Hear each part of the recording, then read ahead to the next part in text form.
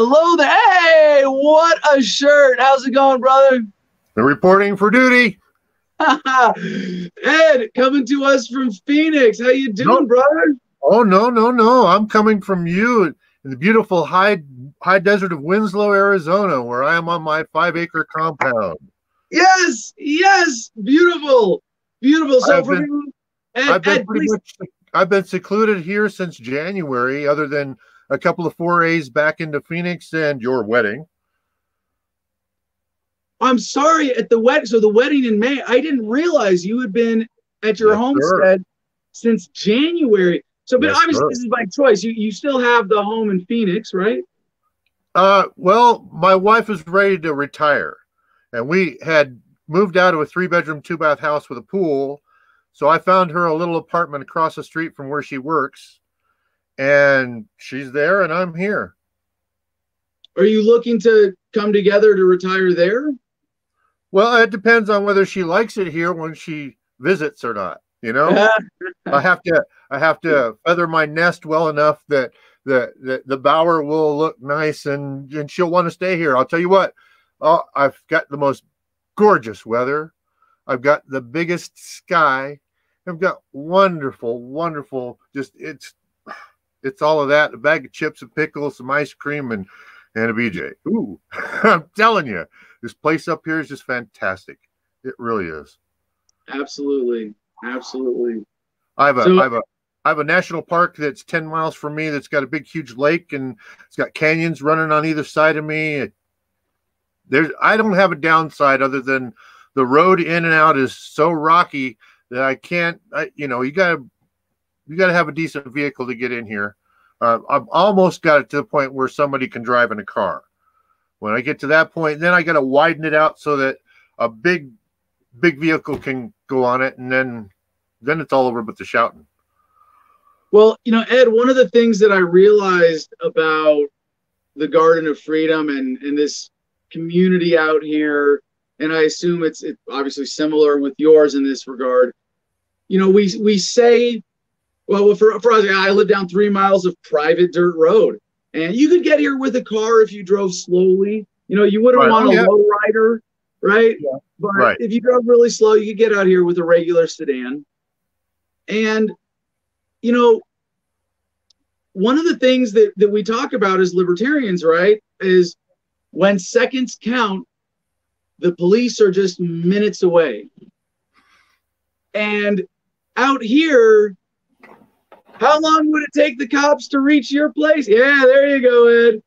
Self-defense, absolutely. But how long would it take if you called the cops in an emergency to get to your place? How long would it take them to get there? Well, I had an interaction with the county sheriffs and they GPS'd my front door. So I don't know if it was a real emergency, maybe 15, 20 minutes. All right. So they're not intervening. They're not a presence out there.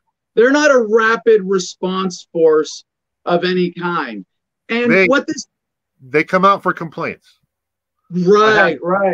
A neighbor had a tent stolen, and somebody pointed in my direction. So I had a sheriff show up one time and asked me about it. And I looked at my little shotgun shack structure and I looked back at him and I said, "Sir, I don't think I need a tent." And he laughed and said, "No, of course you don't. You're not the person we're looking for." And he left. So nice. Yeah, and that's another interesting thing out here too, is that when a cop comes out here, how far away is their backup? 20 minutes. They're a lot more polite, aren't they? They're interactive, let's say. Respectful in a way that they might not be in metropolitan Phoenix. They're humans. They're humans, and they know they're dealing with humans. I mean, there might be criminals amongst the humans, but they have discernment just like you and I, and we're all people up here. I mean, when you get out in the middle of nowhere and everybody's armed, then an armed society is a polite society, and we're just polite with each other, and we take care of business, and it's done. Exactly. And that's exactly getting to my point here, Ed. And I want to know what you think about this, because like I said, as libertarians, we like to make the point that police don't ever really intervene, or very rarely intervene in crimes in progress in a way that's prevented. Like, I was arguing about is the Constitution good or bad for freedom in the U.S. And the guy I was debating was trying to make the case about rape and rapists, and we need government to protect vulnerable women from rapists so they can feel safe walking to work and down the city streets at night. And you go, well, are those women who are afraid carrying cops in their purses or pepper spray? Really, which is it? And when you go to make the point that we do as libertarians, like, no, police don't have any effect. If anything, it's negligible, right? A negligible effect on politeness, on civility. The basic problem is that most people in society live on the false premise that they are in a secure state, where they are not. They are not nobody in the United States of America today lives in a secure state. I can prove that. Right. Instead, it states clearly in the Second Amendment that well-regulated militia being required for a free state, et cetera, it says right there, in order to have a free state, you have to have a well-regulated militia. We do not have a well-regulated militia. We have an unorganized militia that may well be self-regulated, but they aren't regulated with each other yet.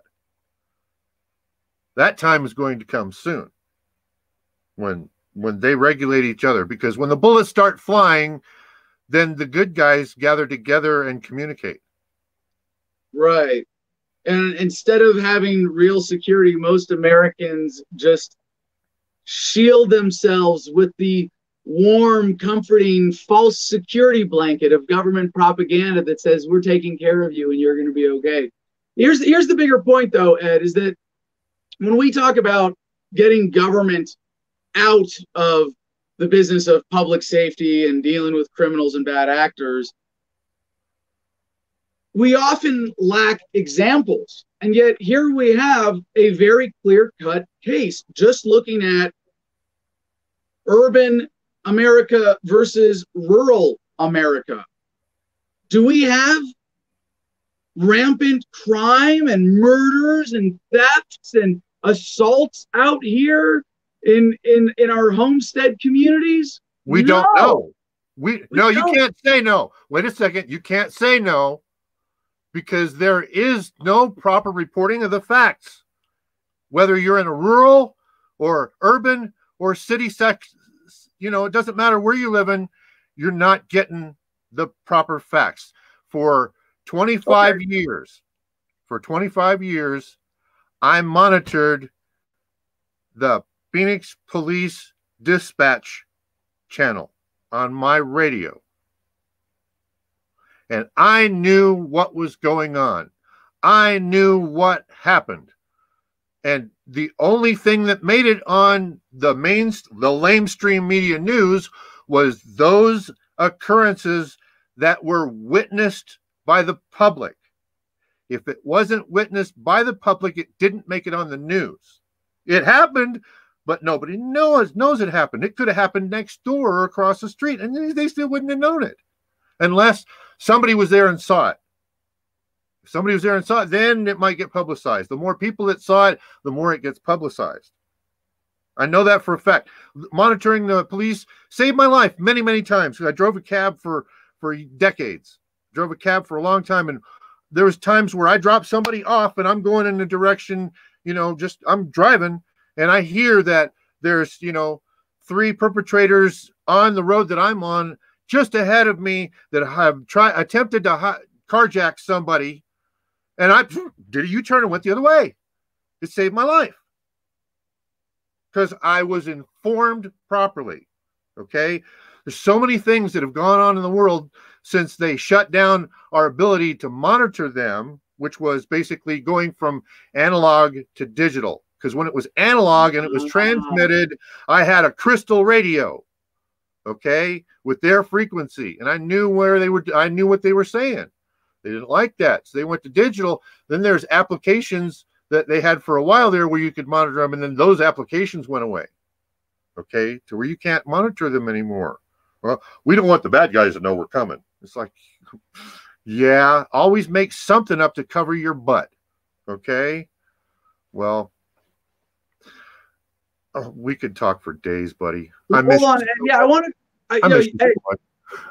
Yeah, no, you go ahead. You chat like I've never had a conversation with you that I wasn't challenged in some way. But if I may, I want to get back to my main point here and put it to you as a question, right? Because I may have overstated my case, as you have pointed out, and that I can't say for certain that I know these things, but I do know for a fact that I don't miss being close to the police out here. I know for a fact that most of my neighbors feel the same way. I know for a fact that most people out here are respectful of individual rights, property rights, natural law, and take responsibility for their own security. And if that, what conclusion then would, if I'm overstating my case, now, sidebar, if I may, of course, we have to recognize that when we talk about criminality in this sense, we're sort of separating private criminal organizations and individuals from government criminal organizations and individuals. So, I mean, right away, we know that we come out here, we have less crime because we're less likely to get arrested for drug possession, for example, right? And to get arrested for drug possession or to arrest someone for drug possession as a cop is a crime. To collect taxes, to steal from someone is a crime. And there's a lot less of that out here. But then, Ed, I would put it to you, how would you use this scenario, this observation or series of observations here to make the point to a statist that cops don't really help you in terms of your personal security in any meaningful way that you couldn't do better for yourself?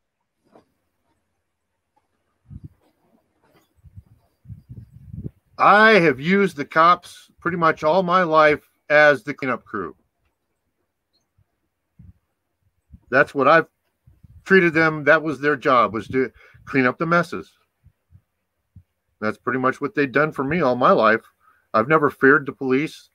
I've had many, many interactions with them, and we could go out 2 shows just on the interactions I've had with police, you know, but I don't fear them. I used them properly when I needed to.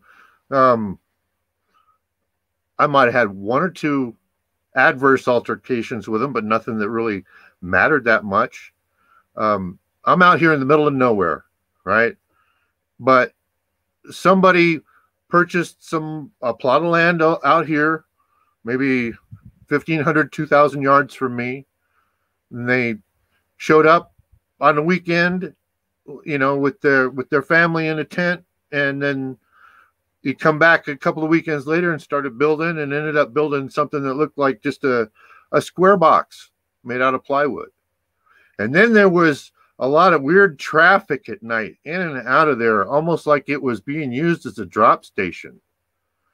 And then I got the thing about the cop, that the sheriff that came out about the missing tent. Well, the missing tent came, the guy that built that thing said his tent was missing. I don't know. The cop left later that day. And I mean, that's the first officer, anything I'd seen, you know, that was I think in May. I hadn't seen anybody out here I was shocked when I hear, you know, sheriff's office, like, what the hell is a sheriff's office doing here? Hold on a second, Ed. If you have a door that a sheriff can walk up to and knock on, you're probably not doing it right. I got a fence long ways away from my front door with no trespassing signs. Well, he went past the no trespassing sign to come up to my door. Do you have a gate? You have a fence? No, I don't have a gate. I got 5 acres, buddy. I've only been here since January. The 6 months before that, I spent 35,000 miles between Phoenix and here, bringing everything up here. Well, Okay. hey, I haven't had a chance to put up any fences or anything like that. No. that, Anybody can walk up and take whatever the hell they want, walk away. I wouldn't know it if I wasn't here. that's why it was one of the first things we did here in Gardenia was put up a fence. And if you want, maybe I can help you build a beautiful 4-strand barbed wire like we have here. Well, I have enough tea stakes, and if I want to buy barbed wire and put it up, that barbed wire is not going to stop nobody. It's not going to do nothing. Well, yes and no, Ed. Obviously, if someone has made you a target and says, "I'm going after Ed," bringing a couple snips and cutting out your barbed wire, yeah, not a big deal. Not a real. You're in a place. You're in a place that takes a road to get to. I'm in a place that you have to make your own road to get to. And that's better security, I suppose. But it's for the people wandering through. I can see somebody coming from 2 miles because there's no trees here. No trees. I can see somebody coming for 2 miles. I was just working away and doing my thing. I wasn't looking at looking at the horizon. Is anybody coming? Is anybody coming? If I did that, I'd be just a paranoid ditz. I would. Yeah. I'd be standing on my roof all day just doing circles. No, I don't see anybody. It's the only person I've seen come out here other than my own next door neighbor. That's it. But anyway, back to this thing where this guy built this thing and it looked like it was being used as a drop house. Well, the cop shows up and says, tent's missing. I don't know about nothing about no tent. Okay, no problem. 6 o'clock that evening, I go walking outside and go to turn the corner. I look over and this place is on fire. It goes up inside of 6 minutes and burns flat to the ground. I don't know if there's somebody in it. I don't know what's going on. I don't know anything, but I got to call the county sheriffs. Hey man, my neighbor's on fire. You ain't going to get here in time to put it out, but you need to get here. Somebody needs to come. So they show up and everything. And I don't see how they got a fire truck there. I really don't. It was amazing. It's a different road to get to that section over there than it is to get to mine. It must be an easier road because they got a fire truck out there to put out the smoldering parts. And then afterwards, when I talked to the sheriffs, they come back by and they said, yeah, it's a crime scene. Don't go over there. It's a crime scene. It was an arson. We found accelerant on unburned wood and a flaming gas can. So I don't know if the guy was done with his drop house and torched it and left. I don't know if he was not supposed to be there and made it illegal, drop house in the middle. No, all I know is I slept with my shotgun for a week, just making damn sure it's right here. I mean, I got, what kind of ammo and guns and shit I got. I mean, 13 calibers and guns to shoot them all. I'm ready, but you got to see them coming. Yeah, right. So yeah, that's why I like having the fence here. It's really just the deterrent from random tweakers, ATV punks who come out here sometimes to tear things up. That kind of thing. I don't have any. The ATVers, they come out maybe once a month and they stick to the really rough roads out there than my desert. I mean, but you need to come over, man. I've been to your place. You need to come to my house and spend the night, have dinner. I got a place for you to sleep, no problem. Or just come check it out for the day. Bring the wife. All right, yeah, let's do it. Fantastic Absolutely. Lady. I have not gotten a chance to stop and talk, sit and talk with her. But if you guys come out for dinner, we'll do something nice and sit and talk in the beautiful breeze and love to have you. Awesome. Yeah, text me after this and we'll schedule it. Ed, just to wrap things up, what are your favorite parts about homesteading and living so rural? My cat, nature. I mean, my seeds. I mean, I've got so many seeds. I haven't planted hardly any of them yet. I got plenty of seeds, but I'm into nature and gardening and all that. Watching the plants grow, watching the rabbits. The rabbits are my friends. I feel like Radagast out here. I swear, because I walk around and I talk with the rabbits and they come by me and and they don't run or nothing. The lizards, just everything. It's fantastic. It's fantastic. I mean, the opportunities. I'm just every day is unfolding opportunities. Every day is opportunities unfolding. Every day. You know, I'm glad for the COVID-19 and all this BS scare, because it gives them something to do other than coming to me and saying, do you have an occupancy permit? Yep. I'm going to say, where's your mask, motherfucker? Okay. I'm tempted to put a sign out there next to the no trespassing sign that says, this is a quarantine area. Do not enter. Yeah, it's another silver lining of coronaphobia. You can use it to your. That hadn't even occurred to me, is that you can use it in a defensive way. And you know what? If you live in a city, I don't think it would be. It couldn't hurt to if you're worried about police coming into your. If you're in a city with millions of people, that'll stamp you right now. Oh, look at that guy. Oh, let's go get him and drag him out of his house and go quarantine him somewhere. That's true. You have a greater risk if you identify yourself as a house where individuals have been infected. Yeah, but you could put a notice on the door that says, like, you know, we are. You could put a notice on the door that says, we have immunocompromised people here. Do not enter. We're right? In self-isolation. Yeah, right. There's other ways to apply that. Use their weasel words against them every time. You know, every chance you get, use their weasel words against them. There's a lot of things that have crumbled and destroyed that I don't want to come back. Okay. When I saw some report about, 282,000 non-essential government employees have been furloughed. It's like, well, if they're non-essential, they shouldn't have been there to start with. Ta-da! But, common sense has got me thrown out of too many places. Well, and I think the sign that we might be adding here at Gardenia is just, leave this long-haired country boy alone. Won't stop. And thanks so much for joining us and talking about homesteading today. Hey, I had to jump through a lot of hoops to get on here, and plus, you're now being streamed on the Psychic Taxi channel when I'm here. So. All right. Hey, yeah. Any plug? Psychic Taxi is Ed's handle online across the board. Any platform people find you on? Psychic Taxi at yahoo.com, at YouTube, Twitter. You name it. If it's Psychic Taxi, it's this guy here. Beautiful. Thanks so much, brother.